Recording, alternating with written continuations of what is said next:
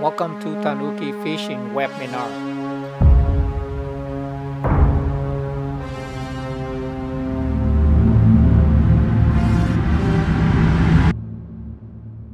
The Art of Modern Casting Level Eye with Robert Worthing. Robert is co-founder of Tenkara Guides LLC in Utah. Tenkara Guide in LLC also hosts the Oni School, which taught by Masami Sakakibara, the living legend Tenkara master in Japan. And Masami is really good at fishing with the level eye. So what is the level eye? The level line is the monofilament line. When we're talking about here, is the level line is the monofilament line, and it about 8 pound to 14 pounds test. Casting the 8 pound to 14 pounds test can be very intimidating for a lot of fly fisher or even a tenkara fisher.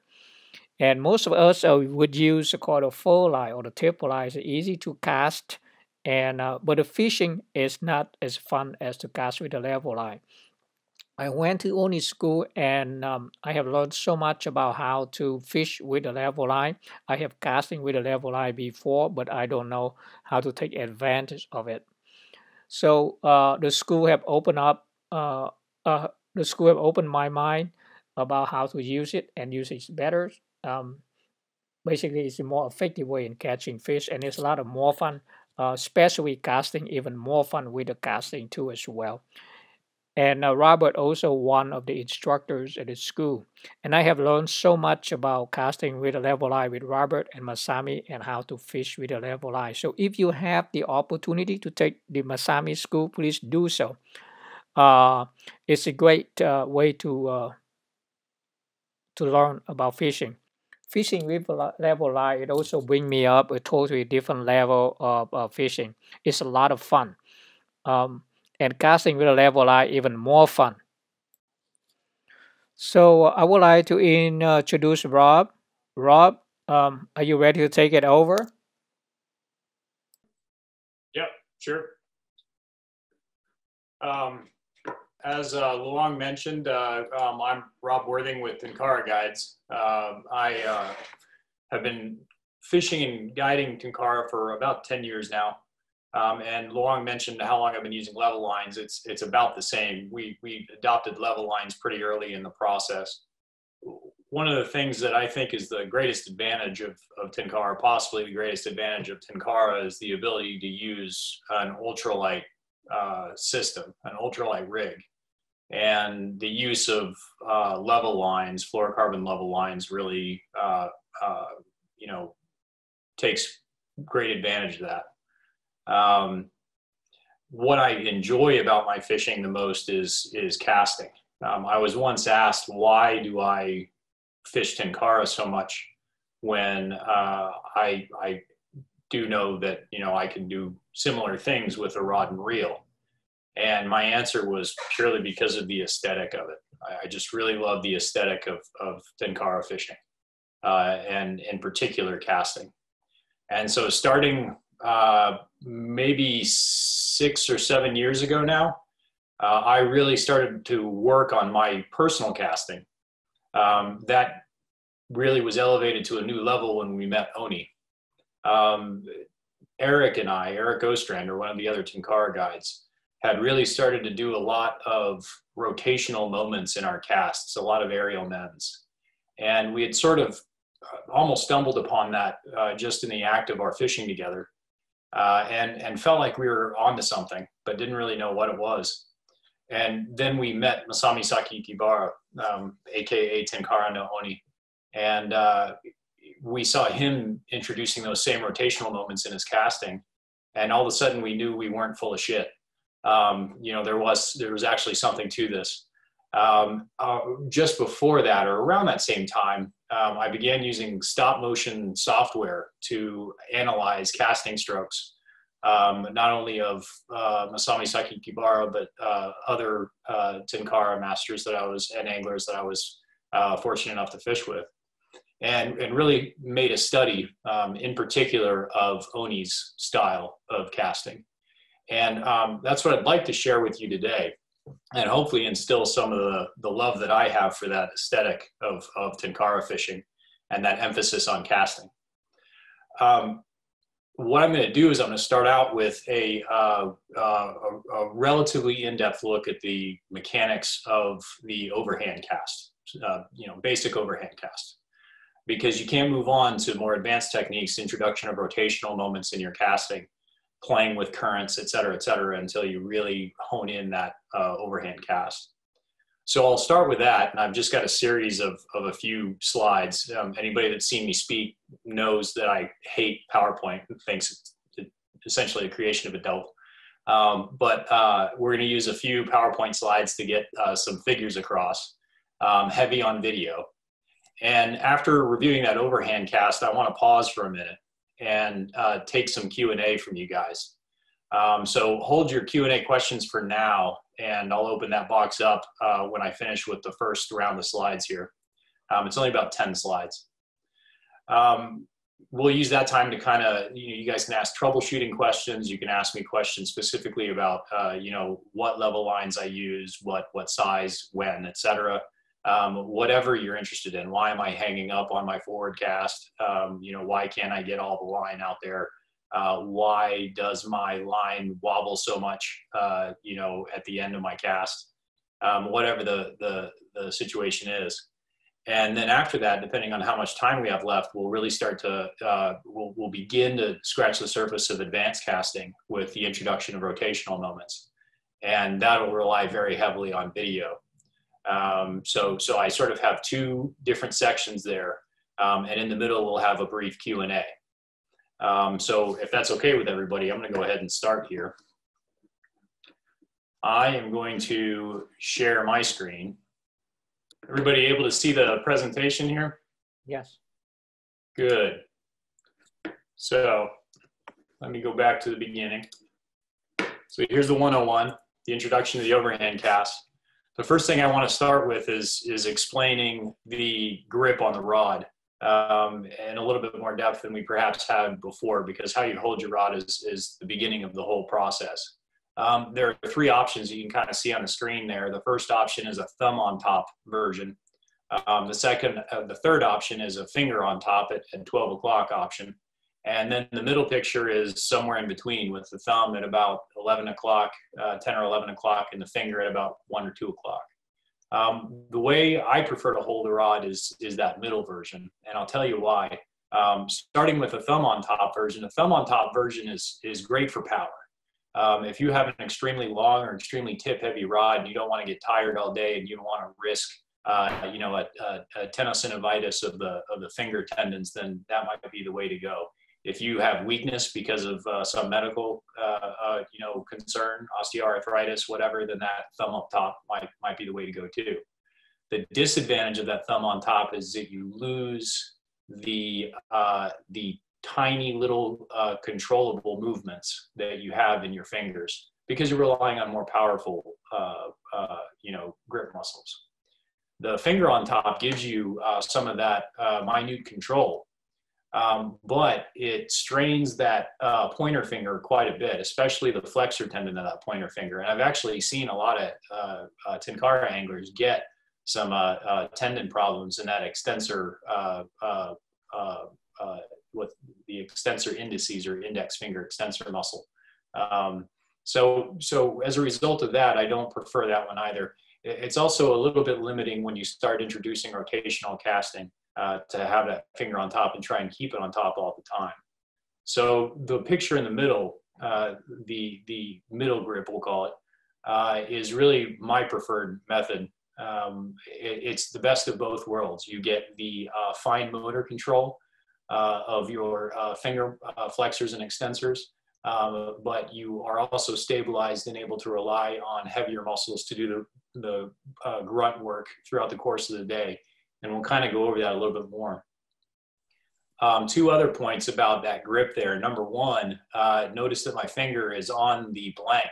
I don't always keep it there, but it can be really useful to have your finger on the blank every once in a while, because you're able to feel the graphite react to your casting. And with time, you'll actually learn to feel when that rod loads to the greatest extent on the back cast. and improve your timing, the timing of your cast as a result. The other thing that you'll notice, hopefully, in all of these pictures, but especially that middle one, is that my grip is extremely loose.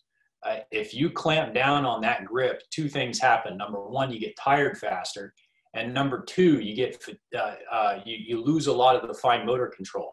So actually, gripping that rod tight makes you less accurate and less precise with your casting. Second point after the grip is how we're going to stand. And I just snapped a couple pictures in the backyard today to try and introduce this. On the left-hand side of the screen there is what is known as a closed stance. A closed stance is like throwing darts in a bar. Your strong foot, the same foot that you're holding the rod, is forward, and your weaker foot is backward. On the right side is what's called an open stance, and that's the opposite. That's where the weak foot, the foot opposite of the rod, is forward, and the strong foot is back. Now, there's a couple things about both of these pictures that are important and a little bit the same. Number one, notice that in both pictures I'm in a relatively athletic stance, a little bit of an aggressive stance. And what I mean by that is that my knees are bent, they're not locked. I have my weight planted very firmly, my center of gravity planted very firmly over the ball of my foot. In both of these cases, it's more over the forefoot. And those points remain really important, can actually make a huge difference in casting once you get on the water. Having that aggressive or athletic stance, really making sure that you're balanced the whole time. Now, having said that, what I will greatly encourage you guys to do, especially when you're learning and when you're practicing, is try and stick to the stance on the left, that closed stance. The reason why is because in the closed stance, you have less dimensions of freedom in your movement with that rod hand. In other words, I can't really, like on the back cast, I can't really turn my torso all that much. But in the picture on the right with that open stance, in that back cast, I have all kinds of range of motion. You can imagine me sort of twisting my torso in that right picture on a back cast. I've got a lot of range of motion. And that's just, when you dial in your cast, either one of these stances you'll use, especially on the water. But in the beginning, that open stance just provides too much room to get sloppy with, too many different degrees of freedom to try and control. And so that closed stance on the left is preferred because it tightens you up a little bit and allows you to really concentrate on what the rod, arm, and hand is doing, as opposed to trying to think about controlling your torso, et cetera, et cetera. So that's a real quick introduction of just how to start out here, grip and stance. Now, when we're talking about casting, the overhand cast, really our goal is to get a tight loop. A tight loop allows for efficient energy transfer in between the rod and the line, and that tight loop will cut or pierce the air or wind very easily.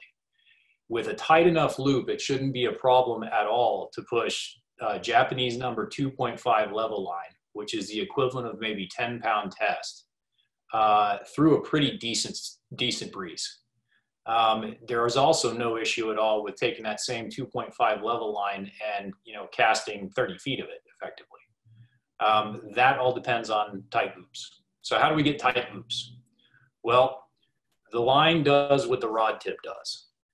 So in A over here, we see that if the tip of your rod traces an arc, then you end up with an open loop. So what we've got to do to avoid open loops and close that loop is get our rod tip to trace a flat line above our head as opposed to an arc. So that's the goal. Now, how do we get there?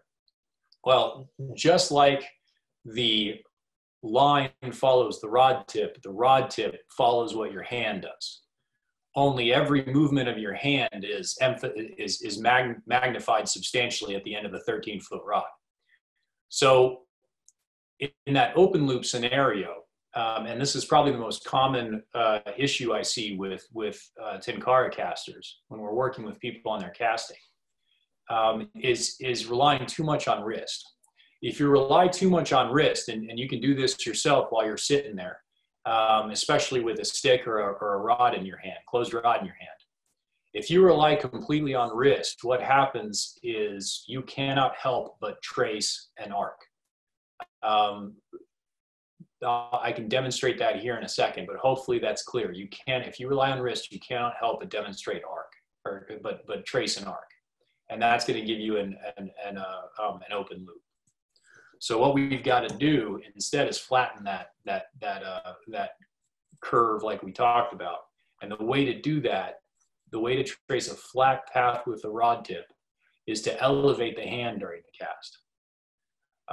The way we affect that is actually with a chop of the elbow. And the interesting thing is this movement actually comes not from elbow flexion or extension, but actually from the shoulder. So, we go back to that grip that I use. I take advantage of that stable in-between grip, and that allows me to fine-tune my cast.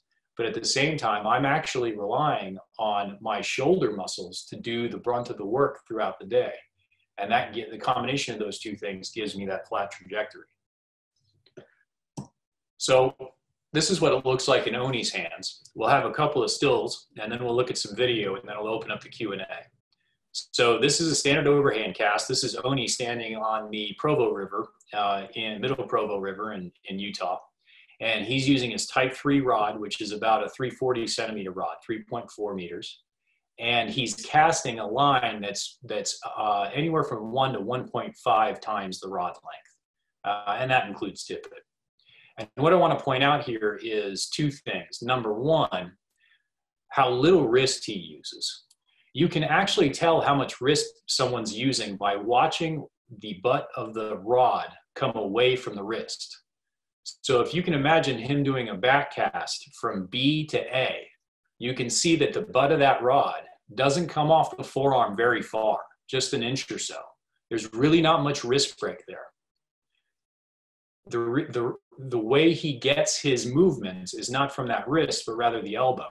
And you can see that from 2 to 1. So imagine if we're doing a back cast, you can see that he raises his elbow from the number 2 position to the number 1 position, and then drops that elbow back down from number 1 to number 2. So again, less wrist and more elbow chop, which comes from that shoulder, that deltoid muscle, is how to trace that flat trajectory and how to begin tightening up your loops.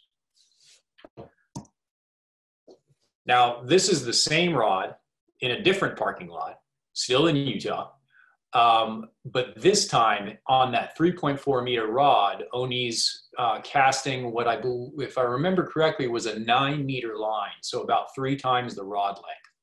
And this was a very breezy day. We'll see some video here in a second. Now, check out the angles again here. Let's start with going from B to A. Pretend like this is a back cast. So we're starting at B and going to A. And you can see that butt of the rod still doesn't come off of the wrist very much at all. But look at how much elbow chop he introduces now. So imagine him going from the number 2 position to the number 1 position on the back cast.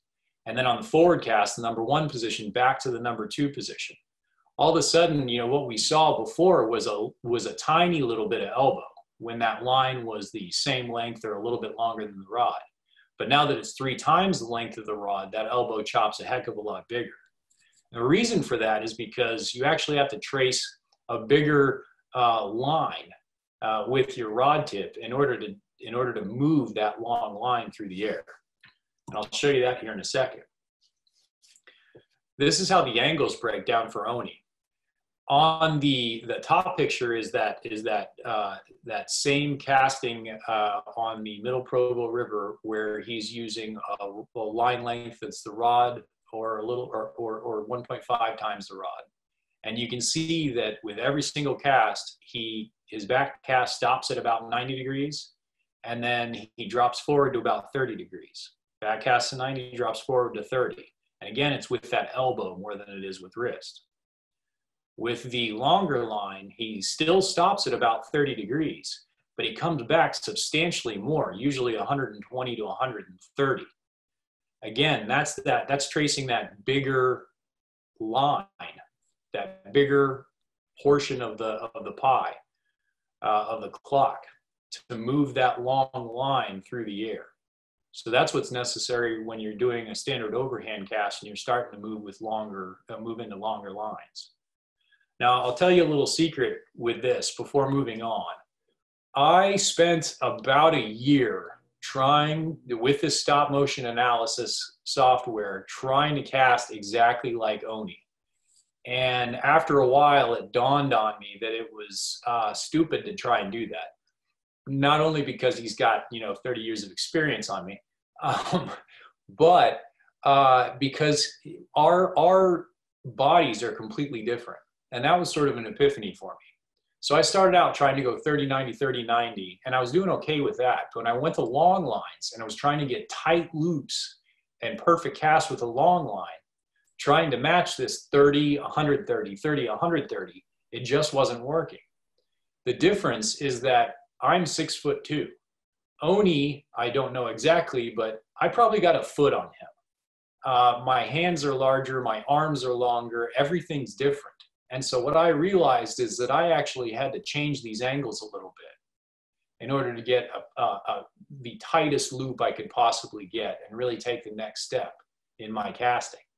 So for me at 6'2", instead of 30-90, I go to more like, I actually come back a wee bit further, maybe to 100 degrees, and I stop a little bit higher at 45.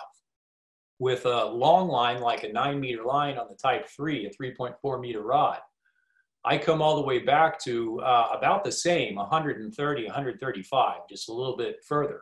But again, I stop a lot higher at about 45.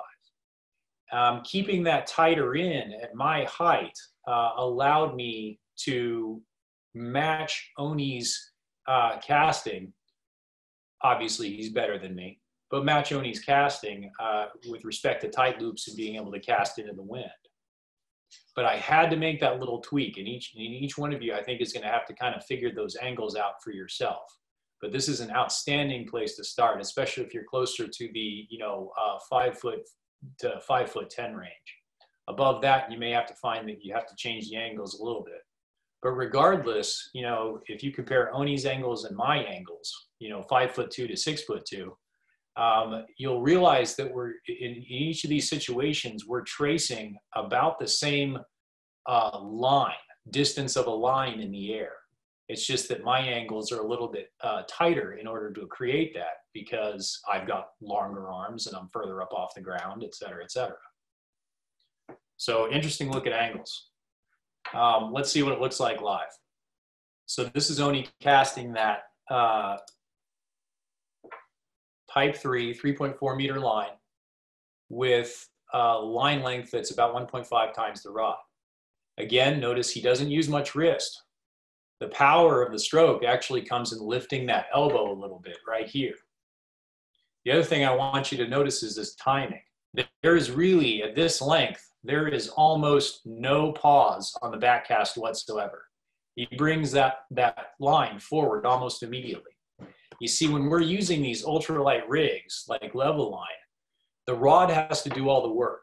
It's not like having a heavy PVC line on there, or even a triple line, PVC line, where you let the line load the rod, or you let heavy flies load the rod. That's not the case here. They're not present. We're using an ultralight rig.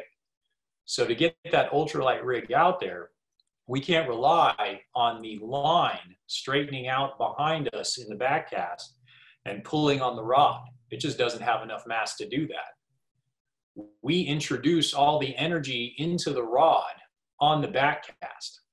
And instead of waiting for that energy to translate into the line and then back into the rod, we have to start the forward cast before that rod starts wiggling and bleeds all the energy out into the universe.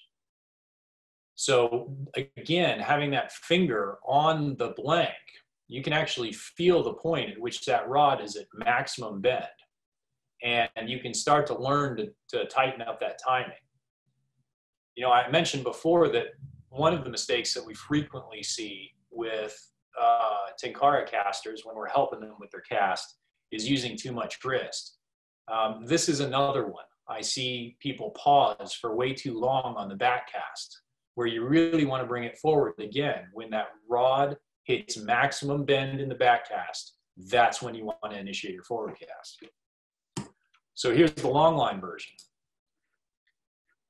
Again, you can see he's tracing a much larger arc. He still doesn't use much wrist, but look at how big that elbow chop is. That elbow chop is huge. Now here, he's got a 9-meter line. He pauses a little bit longer on the back cast, but it's still hardly any time at all. We actually have a zoomed out view of this same cast. He's casting against a red rock background. And what you see is that he actually initiates the forward cast about the time the tippet to level line connection gets past the rod tip on the back cast. So not even halfway before the line is completely straight out behind him. It's long before that. So it's a very rapid stroke. And again, that's because the rod has to do the work. You got to start that forward cast earlier. If you don't, all that energy is just going to bleed out into the universe. So that's section 1 there. I'm going to pause for a second and let you guys do some Q&A before we do the second portion here. So we got a couple questions. Dennis, Rob, where are you buying your Stealth Shadow Gray line? So the Stealth Shadow Gray line that he's talking about is another very lightweight option. It's actually, it was produced by Sunline, and it was called Reaction FC. I chose it because it's exceedingly supple, but it has the density of fluorocarbon. So you can get an ultralight and ultra low profile line. I used it in 8 to 10 pound test, which is the equivalent of number 2 to number 2.5 Japanese level line, thereabouts. You could get that suppleness, strike detection, and control the line in the air, but at the same time, the density of fluorocarbon. Prior to more advanced fluorocarbon lines that are out now, the only way you can get that suppleness is with a nylon line, which is one of the reasons why a lot of the competition anglers rely on nylon so much. The Sunline Reaction FC was also dyed a stealth gray. Instead of a translucent line, which can actually create a relatively large shadow from refraction, reflection, etc. of light, stealth dyed lines in grays and greens frequently are used in order to make that line even more invisible. But that also means it's invisible to us. So that's actually another tip for guys that are really trying to hone in on your casting skills. We spend a ton of time in the yard practicing casting, and I mean like, you know, a ton of time. The best way to do that is to actually do it in short snippets. So maybe you just go out for 5 to 10 minutes a day. But by doing that on a regular basis, you'll be amazed at how much you advance. 5 to 10 minutes, maybe 30 minutes is way better than a 1-2 hour session every 3 or 4 days for the vast majority of people. When we go out and practice, I try and utilize the same rig to practice with each and every time. Maybe it's a number 2.5 or number 3.5 level line that's 1.5 times the rod length. And I don't, do anything different until I really have that dialed in. The last tip, and this is where the relationship to the Sunline Reaction FC comes from, is that if you're really going to practice, you got to know where you're casting. And using that Sunline Reaction FC to practice would not probably be the best idea because you're not going to be able to see it. It's nice on the water for not spooking fish in really, really spooky conditions if you know exactly where to expect that cast to end up, where that fly is going to end up. But otherwise, tough to use. The Sunline Reaction FC isn't available anymore. It's been rebranded. I can't remember to what, but you can find out on Sunline USA's website. Scott Walker asked, the grip, is the butt of the rod braced against your forearm? So that's a great question. Is everybody able to see me okay? Luong, can you confirm? Yes, I can see you. Good. I see the full video. Let me see to check the message. Yes, people say yes. Okay, good. So here's what I'm going to do. I am going to, well, now I got Lalong's view. 1 second.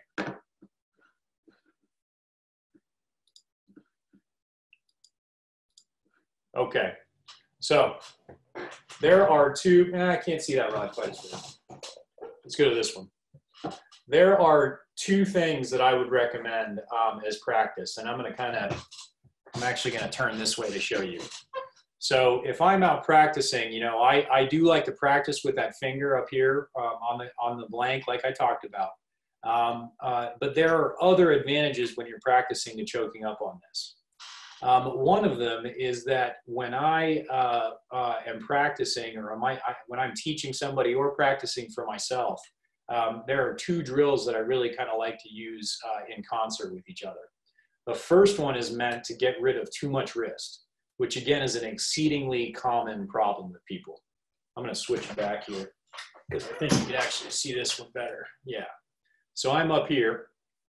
The first one to get rid of wrist is, and again, this is a drill, is to not allow the butt of that rod to come off of your forearm at all. I mean, slam it against your forearm. If you have to, you can put it inside the sleeve of a shirt, use a band or anything else, but don't let that rod come off of your forearm. Use it as a brace for the wrist. And by doing that, and then figuring out how to cast, you'll start to get that elbow motion a little bit more correct. Once you have that down, you can start to organize your grip a little bit more, loosen up, and introduce a little bit of that wrist, like Oni was doing. But getting rid of too much wrist is the majority of people's problems, including mine. And so I usually start the day, you know, just like playing field sport or anything else, you start the day with drills, right? With basic drills. Well, this is my basic drills. For the first few casts, I might just keep that rod tip completely, you know, take the wrist completely out by bracing it with that rod handle and concentrating on that elbow motion. After that, the elbow motion looks really good, but a lot of times people are putting too much power in their cast. So the second one that I like, and this is a little bit more of a challenge, is to learn to adopt an exceedingly loose grip, that loose grip that's going to give you the most accuracy and most precision in your casting.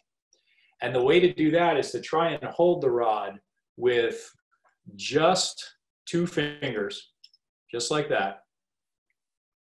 Essentially keep your arm in one position and see if you can cast equally as accurately by pushing the rod forward with your index finger and then catching it on the butt of your hand, the butt of your thumb here, and pushing it back like that. Just like that. Now, again, what that does is you're still not able to introduce very much wrist because your, you know, your finger and the butt of your thumb is going to stop you. But what you're really learning to do is loosen up that grip and use less power, rely on less power. So, you know, every time I go out in the yard, a few casts like this to get that elbow right, a few casts like this to loosen up that grip, and then I'm ready to really kind of get after it and do what I want to do. So two good drills there, especially if you find yourself using too much wrist. Jeff Abramson said, recently gone from grip number 3 in your pictures to grip number 2. Grip number 2 is the one I have. Usually use the 360 rod with a line about a foot longer than the rod and 4 feet to tip it. So all total, you're probably 1.5 times the rod length. I like that length. I get a pretty good turnover with a level line, but as I moved from 4.0 line down to 3.5 or 3.0, he gets progressively more line in the water in front of the fly as it lands. With 3.0, I may end up 1.5 to 3 feet centimeters on the water. Gotcha. So I'm reading the rest here. How can I improve a smaller diameter level line? I think the most likely, it's tough without seeing you, but the most likely reason for that is because you actually don't have very tight loops. There's some lack of efficiency in translating the rod energy into that ultralight line. It could be that you're pausing too much on the back cast. It could be that you have too much, wrist. Both of those could be possibilities, but somewhere you're losing that efficiency. If it's not from pausing too much in the back cast, then it's because you have open loops. So here's one thing to consider. Number one, first make sure you're not pausing on that back cast. But number two, on a nice blue sky, cloud-free day, go outside. And instead of looking at a target or looking down in the grass when you cast, look up at your line and see what your loop's doing. Now with the Tenkara cast, especially if you're using that closed stance that I talked about, it's pretty tough to watch the line unfurl behind you, but that's okay. A lot of times if you tighten up the loop on the forward cast, the back cast kind of follows. So, or vice versa, really. You're not going to get tight loops on the forward cast unless you have a tight loop on the back cast, probably. So that's actually something to consider is really, start looking at your line instead of at a target. By the way, for anybody that's out there trying to get their accuracy and precision down by, placing a target out in the yard, I like to use, I've got a 6-inch plate, 6-inch diameter plate. And I like to put that out in the grass because every time the fly hits it, I get this little ping, and I know I've hit my target. But if you're utilizing a target and trying to get your accuracy and precision better, consider also, instead of looking at the target, look up at that line. If you can look up at that line and get your loops tight, you'd be amazed at how many times you actually hit the target. I'm willing to bet that most of you are actually going to hit the target more if you're looking at your line than if you're looking at the target. Again, this is something I do for practice, but I don't necessarily do on the water. But when I'm practicing, I will do that sometimes. If I'm having trouble hitting the target, I'll start looking up at my line. Same way a golfer looks down at his ball when he strikes, as opposed to looking at the hole all the time. So hopefully that helps, Jeff. If not, let me know. I actually use that same stop motion software and can do remote coaching for people and their casting. John Clark says, when practice casting, what should we have on the end of the line? A fly that's easy to see. I think it's a good idea. Alternatively, you could use that ping that I talked about against a piece of metal, porcelain plate, etc. Porcelain plates are easy to get. So that's what I prefer. I like to hear that ping. If I would recommend practicing, it's better to practice like you play, right? So I would recommend practicing with a fly that you would normally use. I would not recommend trying to practice with a very fluffy fly. Don't try and maximize visibility to the point where you're tying, a massive fly that's extremely resistant in the wind, because that's just going to change the game. But try and practice casting with the flies that you're using to fish. That'll help once you get on the water. I'm at a point where I leave the hook on because I'm hitting that plate, 8 to 9 out of 10 times. If you're not and you're getting in the grass quite a bit, then you may want to go ahead and just snap the end of that hook off and continue casting with the rest of the fly. Alternatively, every once in a while, getting hooked in the grass will teach you really quick how to get snags undone once you get to the water. John Clark, same one, right? Jerry Olson, what is the difference in casting strokes, etc., when casting a lightly weighted nymph rig compared to the dry fly or kabari? For me, there really isn't a difference. And that's very specific to my nymphing, I think.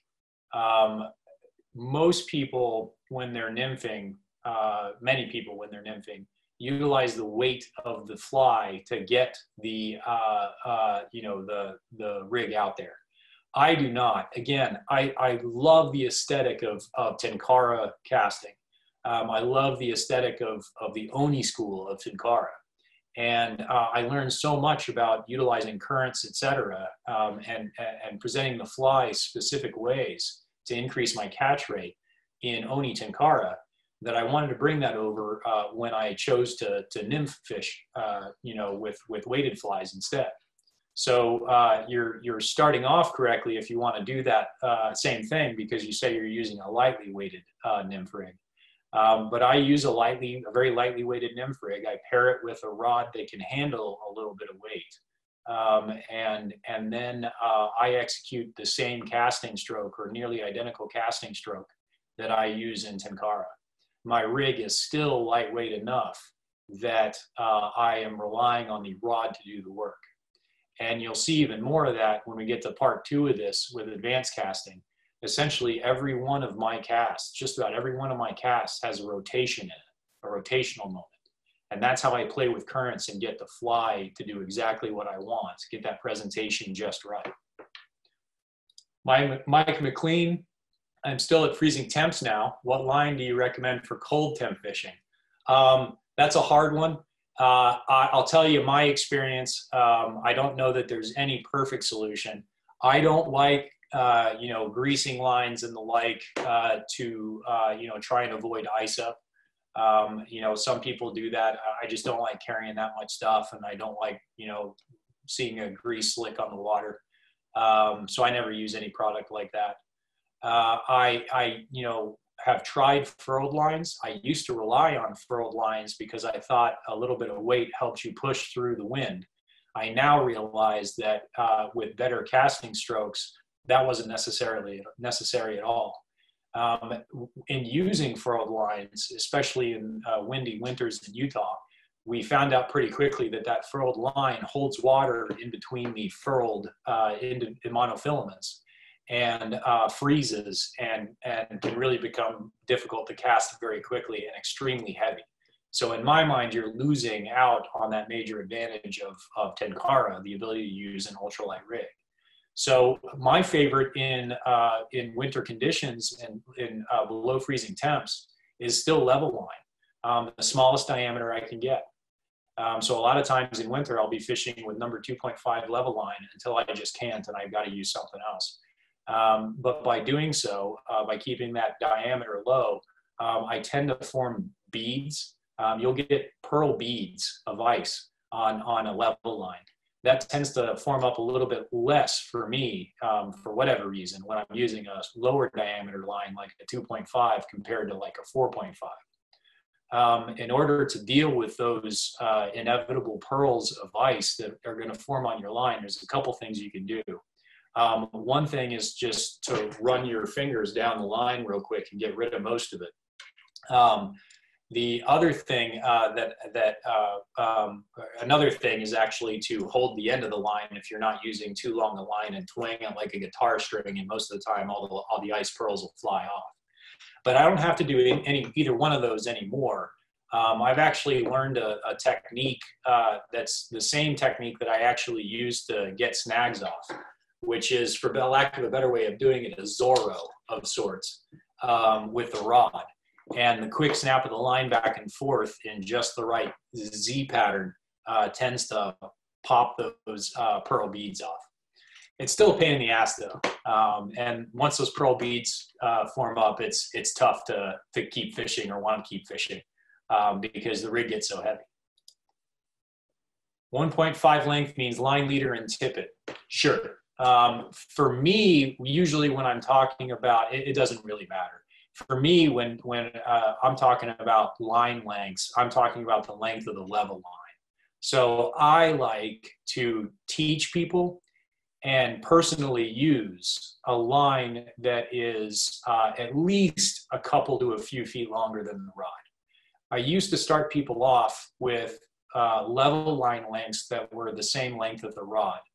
But I don't do that anymore. I tend to push people a little faster, and I found that they adapt just as fast if that line is 2, 3 feet, 3 feet, 4 feet longer than the rod. To the end of that, for practicing purposes, I tend to add not too much tippet, maybe 2.5 feet. And for me at 6'3", that's the length from me holding the tippet here to the same shoulder. That's 2.5 feet. That's 3.5 feet. This is the most tippet I ever use, when I'm fishing. This is the tippet that I tend to use most often. Occasionally, I will use a tippet that's as short as 16 inches, which for me is from my hand to my elbow.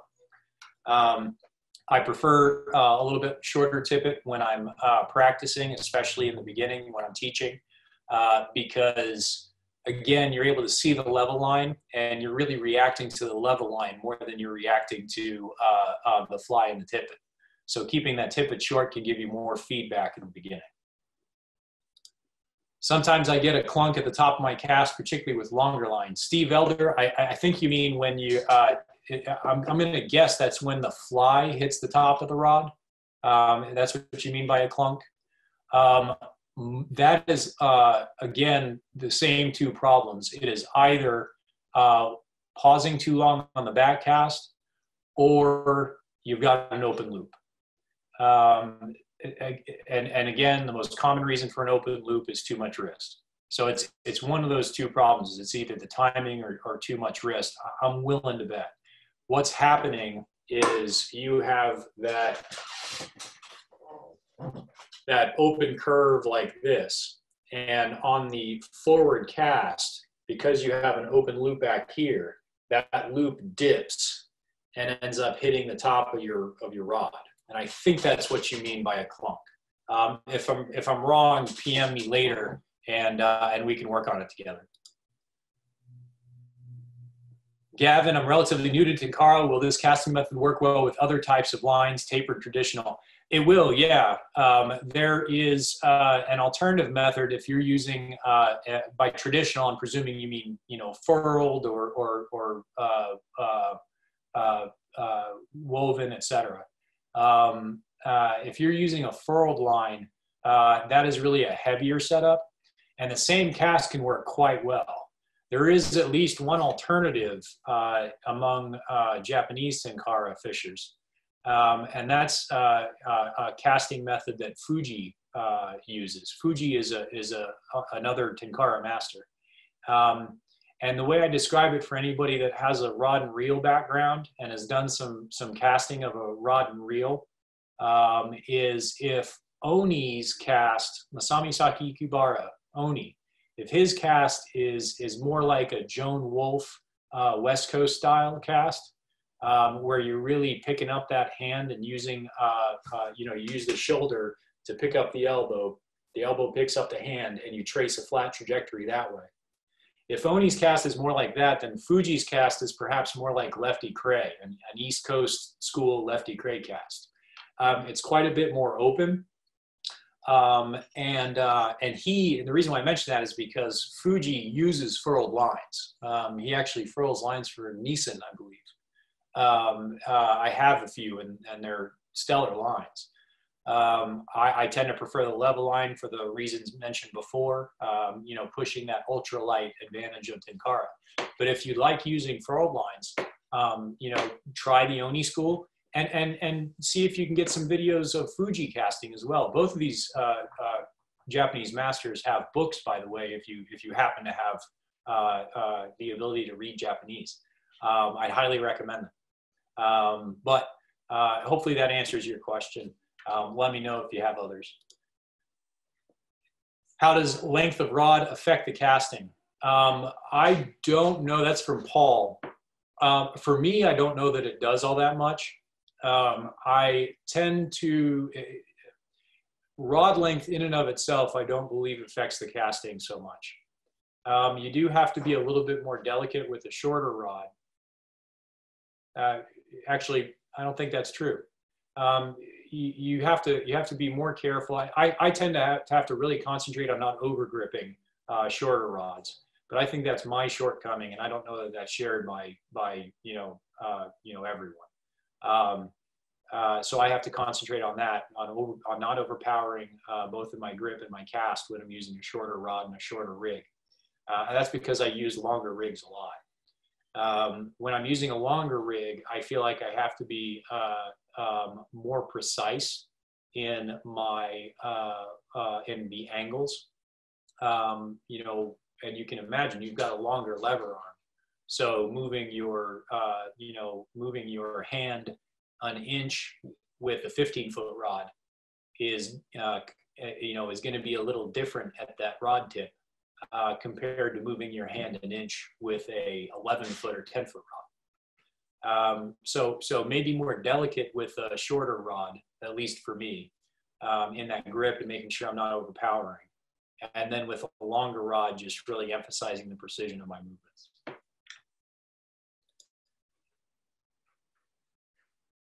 Stevie Lee, how important is the rod flex in casting? Is there a certain flex that works better than others? Yes, for me. I always hesitate to say that one way is better than the others, than any other. You know, I'm one of those guys. I'm very fond of saying there are no truths in fly fishing. There are no absolute rules that you can go by.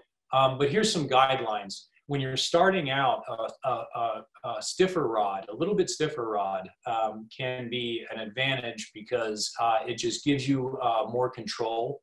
It can be an advantage. It gives a lot of people more control. There's a subset of people that actually do better with a more flexible rod in the beginning.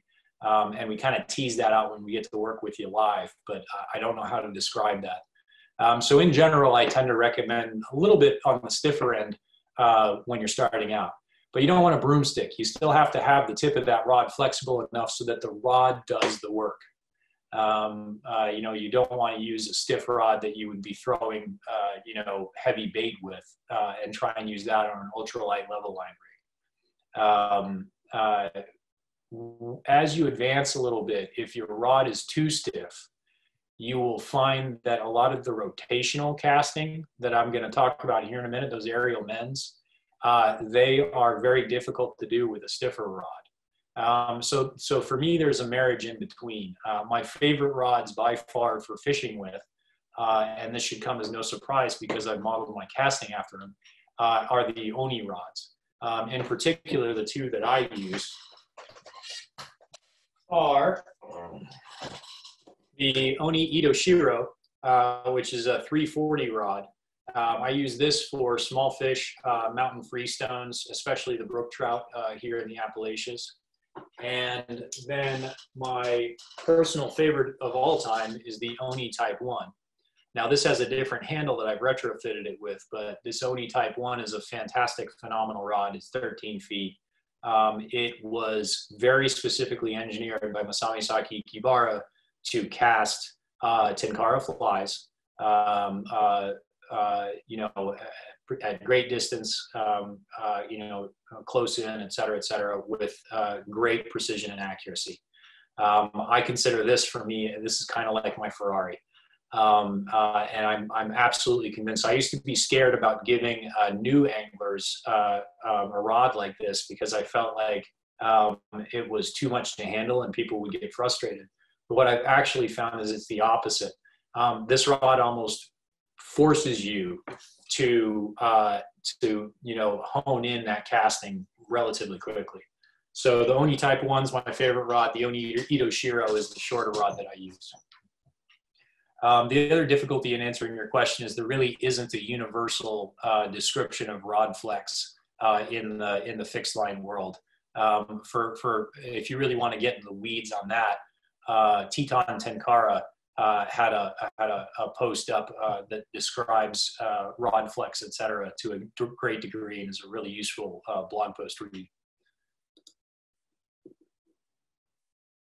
Joseph, do you have beginner level line recommendations, color brand, et cetera, for small streams? No, I think anything that's bright that you can see, it's going to take a little bit of personal exploration. For most of us, an orange line is going to be the most visible. Pink might be the second most visible. Green is the third most visible. So I usually recommend people try to reach for a very high visibility orange line, especially when they're starting out. I think a good place to start is number 3 or number 3.5 level line as far as size. And any of the major brands is fine, I think, in the beginning. Have I tried using tapered line? I have. I actually, the 9 meter and 12 meter lines that I practice long line casting with in the lawn are tapered nylon lines.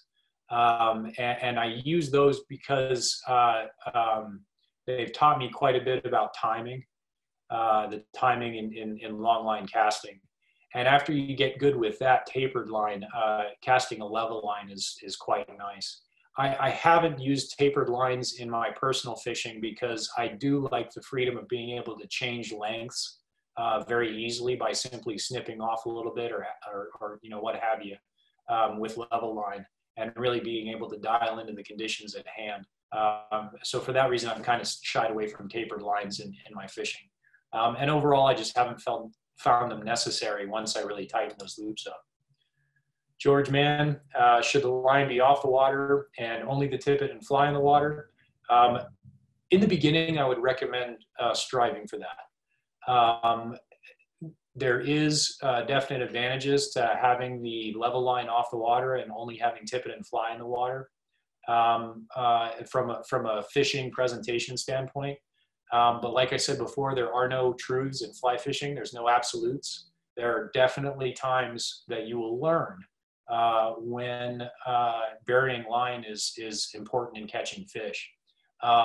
So in particular, I would strive for it, and particularly because this is about casting, right?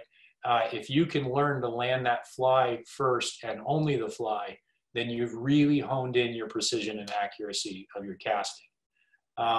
Beyond that, after somebody learns that with an overhand cast, I tell them to try and land the fly softly and try and land the fly smack down into the water so it creates a splash with that same overhand cast. That's sort of phase 2 of learning an overhand cast.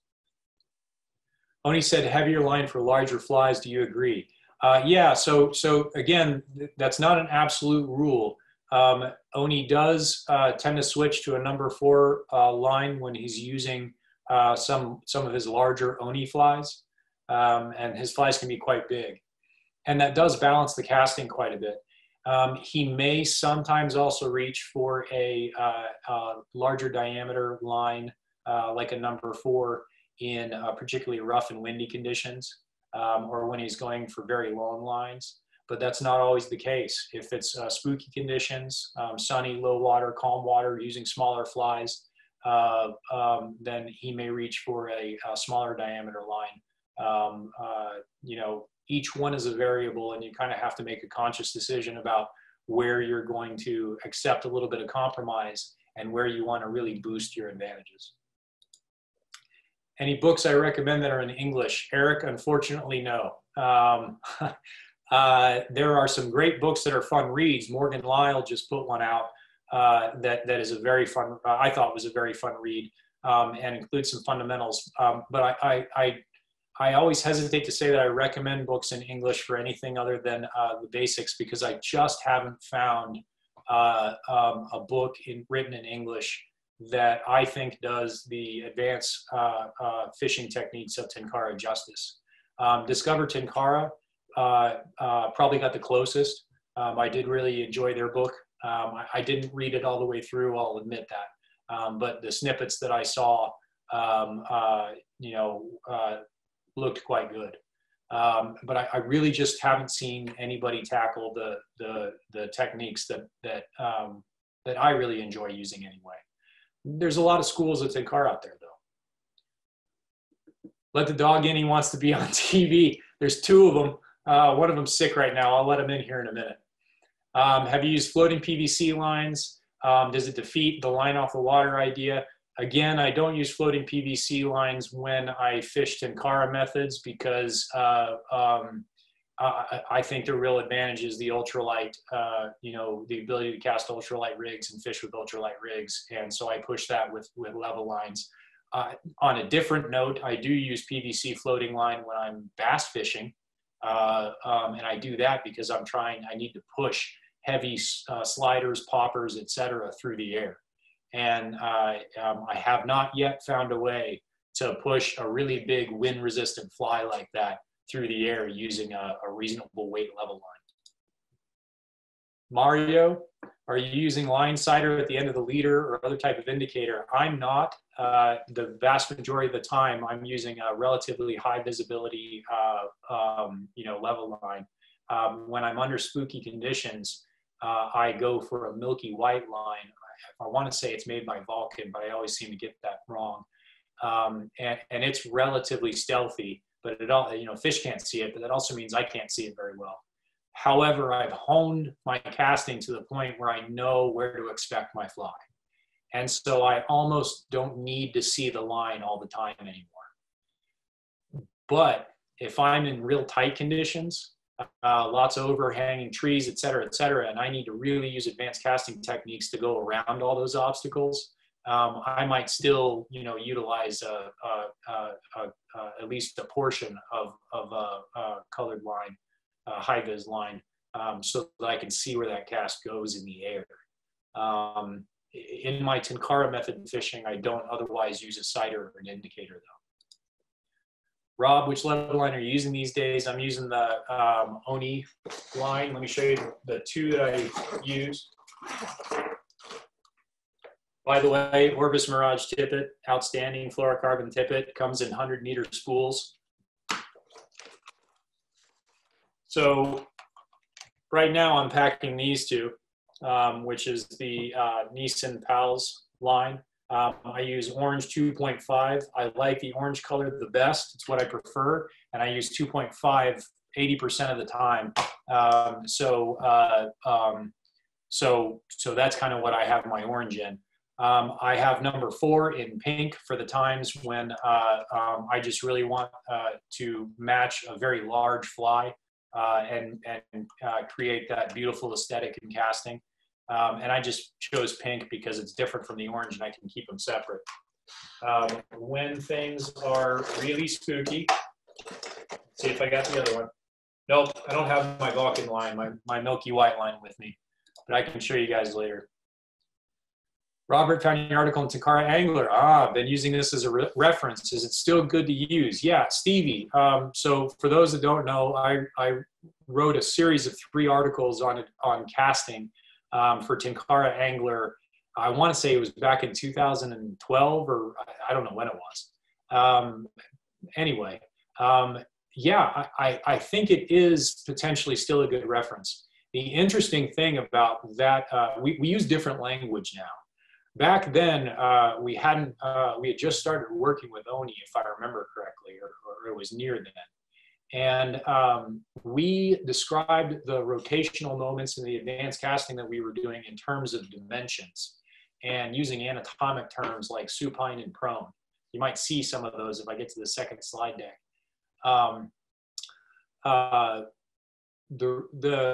That article follows that nomenclature. It can be a little tough to follow as a result. But beyond that, I actually made it really, really tough to follow. Because I'm a university professor by day, and there is a specific type of teaching called, I always forget the name of it. I'll remember here in a minute. But anyway, this type of teaching basically forces your brain to concentrate much more than it normally would. And causes you to retain more information and understand to a greater degree as a result by making the material exceptionally difficult to read and get through. There's different ways of doing that. The interesting thing is that this same teaching technique is essentially what's used in a lot of medical schools traditionally and in special forces training in the military. And it works wonders right up to the point where it causes post-traumatic stress. So enjoy the articles. If you can get through them and commit to them, I think they are interesting because I think the best thing about those articles is that after laying the groundwork, it presents you with a progression table, progression of skills that build not only the coordination, but also the muscles that are needed to do some of these advanced casting techniques. The concept of a progression is an athletic concept. It's borrowed. Gymnasts do it, rock climbers do it. You don't do certain moves until you do more basic moves. And that progression table that's in there I think is highly valuable. But yeah, enjoy it. If you commit, the people that have committed to it and have muddled through it have given me really good feedback. But there's a lot of people that, that commitment's just not for them. In the best conditions, what's your typical level line size for traditional Kabari Tenkara fishing? I use 2.5 level line a lot. And unlike Oni, I actually have found, I don't use flies that are quite as big as Oni. My favorite fly is the size 10 red ass monkey, one of my personal patterns. That size 10 red ass monkey is still a big fly, and if I really wanted to balance the casting perfectly and get that perfect aesthetic, I probably would use like a number 3.5, maybe 4 level line. But I have actually found that I prefer casting with number 2.5, even when using a big fly. And I actually find it easier a lot of times to cast a lower profile, as in lower diameter line, like a 2.5, in heavy wind compared to a number 4 level line. One of my partners, John Viterli, tends to kind of follow a similar school. And that's where I'm at right now. Maybe with another 30 years of practice and experience, I'll be, a similar skill set to Masami Sakikibara, and I'll change my mind. But right now, that's kind of where I'm fishing. So instead of getting ahead of the questions, I'm getting behind. It's 8:09. I'm going to answer 2 or 3 more questions, and then I'm going to pause and get through a couple of the other slides here. When you're using a lightweight nymph, you're not letting any of the high vis line in the water, are you? Sometimes I am. It depends on what depth I want to get to. Again, for me, there are no truths, there are no absolutes. You got to kind of figure out which ones you want to go with. How do you handle drag with Rob Butler? We lost your question. It just says, how do you handle drag with? I'm not sure what the, feel free to clarify if you want. Jim, got to go. Looking forward to seeing you at the Oni School. Heck yeah, brother. Look forward to it too. So I may have gotten through all the questions. Okay. So how many people do we still have around? 76? Yeah, pretty good. Y'all, I'm going to move on to some advanced casting. And after that, we can do a little bit of Q&A again. Hard stop for me is probably in about 30 minutes. So we'll see what we get through. So I'm going to share my screen again.